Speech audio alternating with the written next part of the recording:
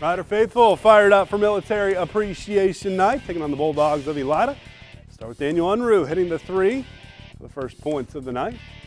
And off the nice pass, Austin Wilker, the inside shot to go.